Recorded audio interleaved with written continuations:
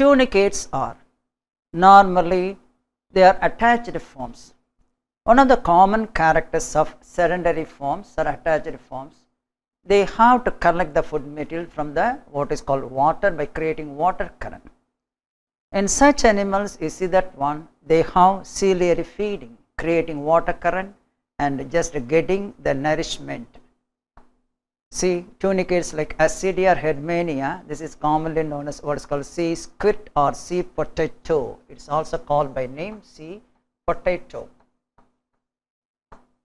They are commonly known as the urochordates. They are sedentary forms, and so specifically speaking, in sedentary forms we have ciliary mode of feeding.